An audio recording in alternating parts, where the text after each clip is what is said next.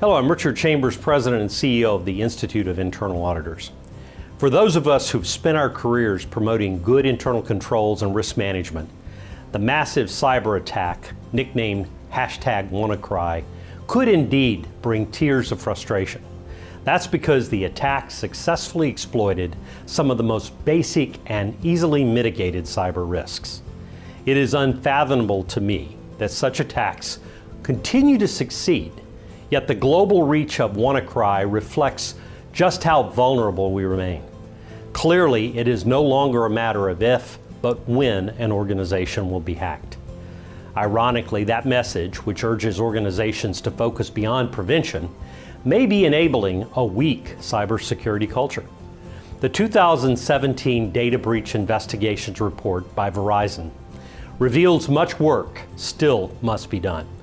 For example, 80% of breaches leverage stolen or weak passwords. 1 in 14 users are tricked into clicking on a link or an attachment. If those statistics don't scare you, try these. 61% of data breach victims are businesses with fewer than 1,000 employees. Ransomware has soared from the 22nd most common form of malware in 2014 to number 5 this year.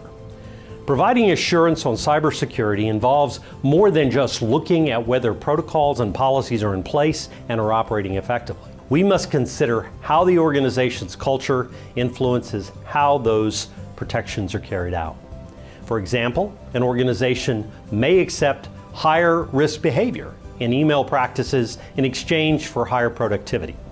Efforts to protect data through encryption may be undone if rules prohibiting or limiting hard copy versions of the data are not ignored.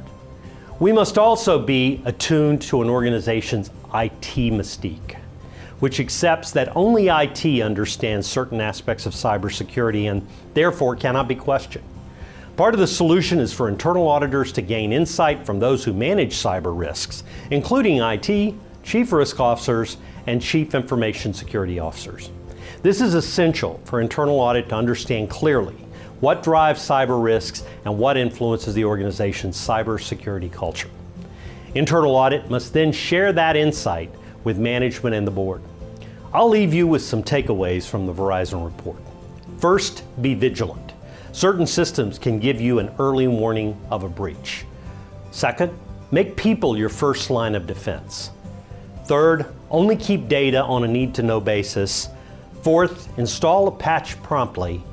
Fifth, encrypt sensitive data. Sixth, consider using two-factor authentication. And finally, don't forget physical security. Not all data theft happens online.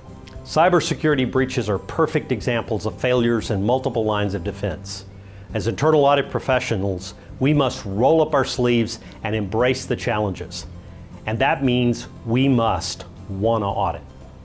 From the Institute of Internal Auditors, I'm Richard Chambers, President and CEO.